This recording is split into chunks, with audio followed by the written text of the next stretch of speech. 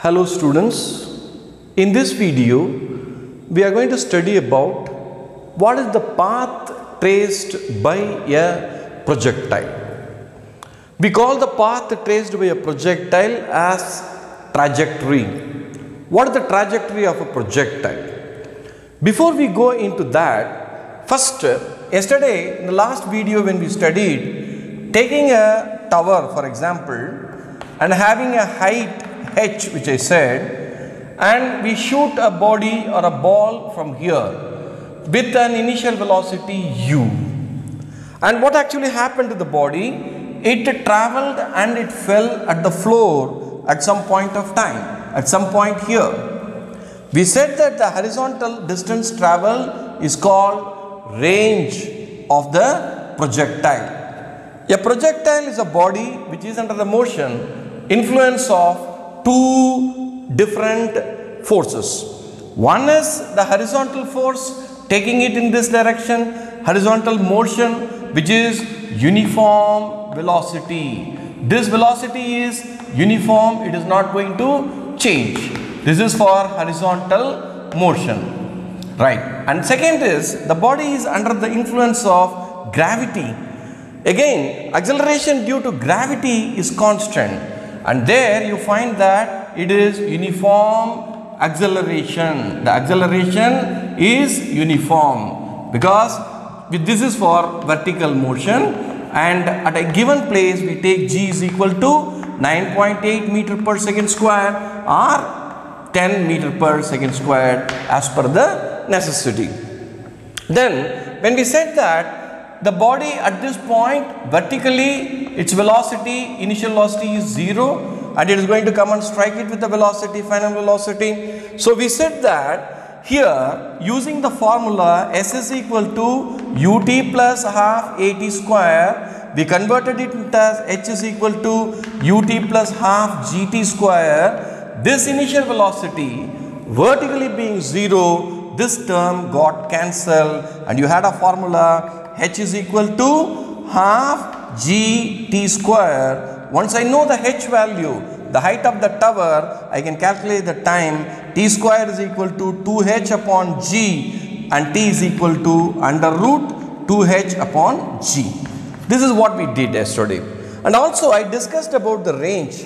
The body is going in this direction. So what is the velocity? I said u cos theta. But what actually happens is cos theta, this direction and the angle theta both are going to be same. So theta is 0 degree. When theta is 0, cos 0 is going to be equal to 1. So simply we can say the range is equal to the velocity into time. See, you know that velocity is equal to distance traveled upon time taken, and here distance range is equal to velocity multiplied by time. So simply we can say u, because here the theta factor is not necessary and t is being taken from here, so which you can substitute here u into under root 2h upon g, then you can find the range of the projectile. Okay, this is just a small revision of what I taught in the last video, previous video. Now today we are going to study the next concept of it, right? That is the path traveled by a projectile is what shape? It's a parabola. It is a parabola. Okay. Parabola. See, we know circle is there, right? And we know ellipse is there. Now we are going to study about some shape called parabola. This shape is parabola. You will learn more about it in mathematics also, right? So I have to show this actually. Let me draw the diagram first.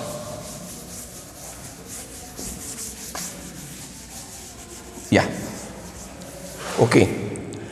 Let me take a scale. Let me draw the axis, and we need two axes, horizontal and vertical.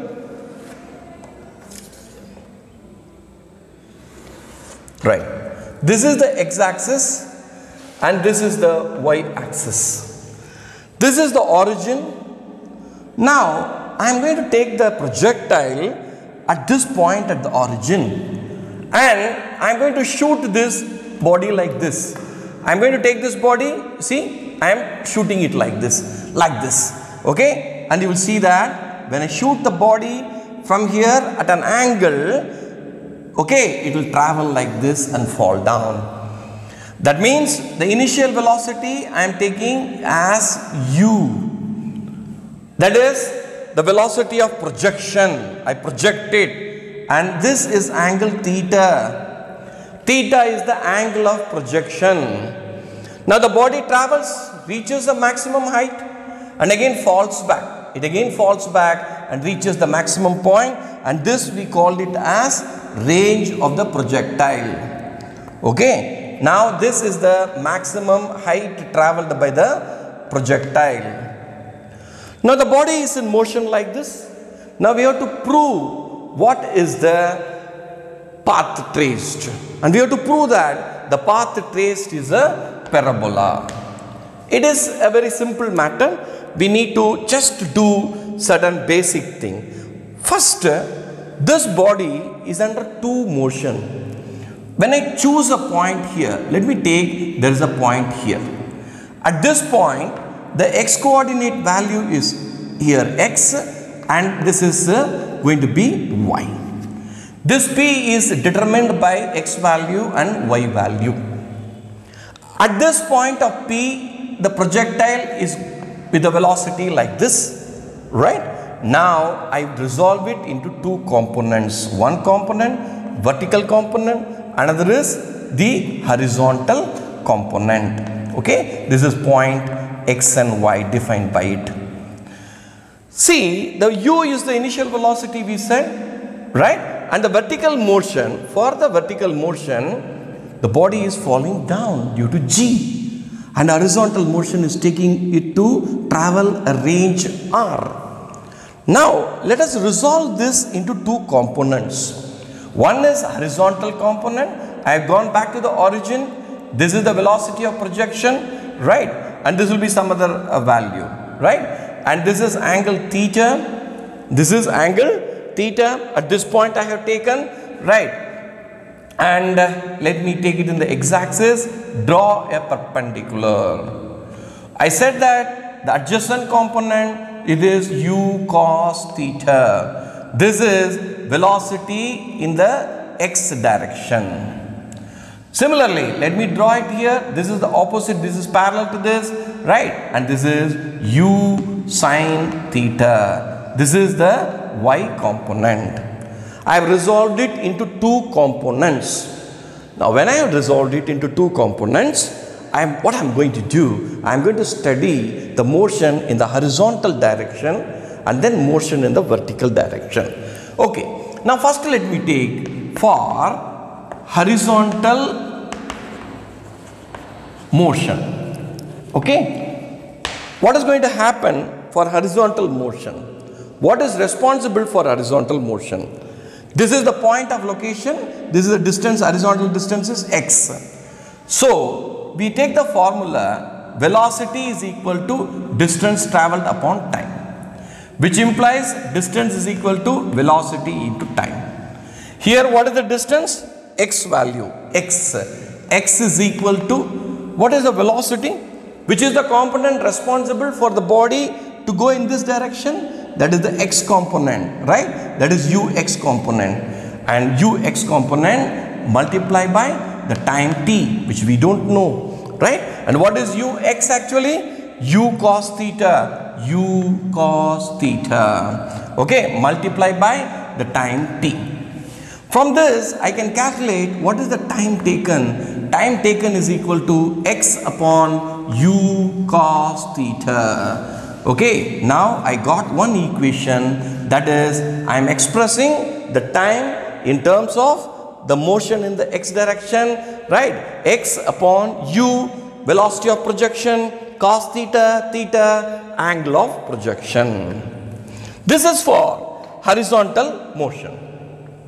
And also we said that previously, horizontal motion, and vertical motion are independent of each other. They don't depend on each other, because the moment I am losing control of the projectile, I cannot do anything. The moment I am dropping the body, now I cannot do anything. So these two are independent of each other, right? So based on that, I am going to do now for vertical motion. For vertical motion, let us try it.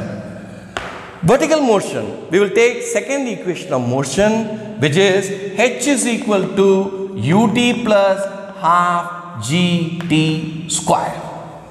We already know that it is ut plus half gt square. Now at this point, right, and the resolution is done, the velocity is coming here. What is the velocity at this point? Resolved value. What is the velocity here in the y value? That is sine theta, that is uy is equal to u sine theta. And what is the h at this point? That is y.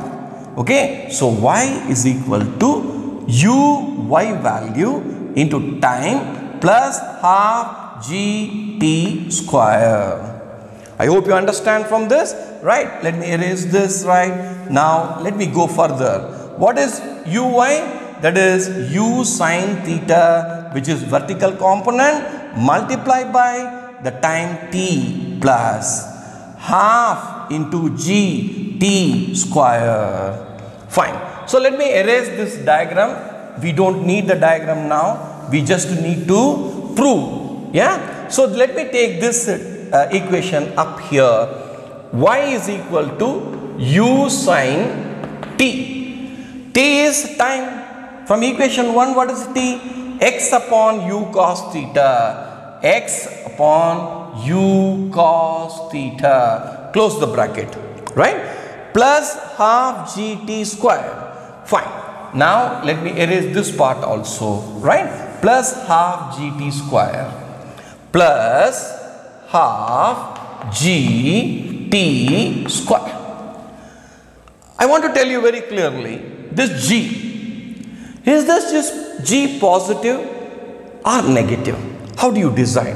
For example, if this is the point where the projectile is projected, it is in the upward motion. We take the gravitational force, acceleration due to gravity, g as positive when it comes from up to down. But when I take a body and throw it from down to up, we take the same g as minus g, right? So when upward motion, we take it as minus g, and downward motion, we take it as plus g. So naturally it should be minus half g t square. T is how much? X upon u cos theta the whole square. Okay. Now with this in this point, right? Let me express this now. Y is equal to u gets cancelled. Sin theta upon cos theta. What is that? That is tan theta. Tan theta of x. Right? So this is what I have got now. Again, y can be written as tan theta, which I am putting it in the bracket of x, minus half g. Let me open it. X square, fine, divided by u square cos square theta. X square, u square cos square theta. Again, let me take one more step. Tan theta of x is minus g upon 2u square cos square theta. Put it in bracket of x square. Now let us find it out very carefully. Tan theta. What is theta? Theta is angle of projection. Suppose if I take the axis again and I project it with an angle theta, maybe 30 degree, 45 degree, 80 degree, any angle I can project, that is fixed, that is constant. So this tan theta is a constant. I will call it as A. and x is the variable. I can choose the point P anywhere I want. So x is the variable. So x minus g, acceleration due to gravity, 2 u, velocity of projection. Velocity of projection is also constant. The moment once I have now given a particular speed, that's all. I can't do anything. It's over, right? So that's a constant. Again, theta is a constant. So I will put the whole thing as a constant. This I will call it as b into x square, right? So this be a constant. Let us say this is a constant b into x square, and this is equal to y. So we have a formula, y is equal to ax minus bx square. This is a standard formula, ax plus bx square or ax minus bx square is a standard formula of a parabola, for a parabola. So we can say, easily conclude that the path traveled, traced by a projectile is a parabola, or we also can say the trajectory of a projectile is a parabola. So this is what we have tried to prove in this whole thing, and in the next videos we will find out about range, the height, maximum height reached, and the time of flight. Thank you so much.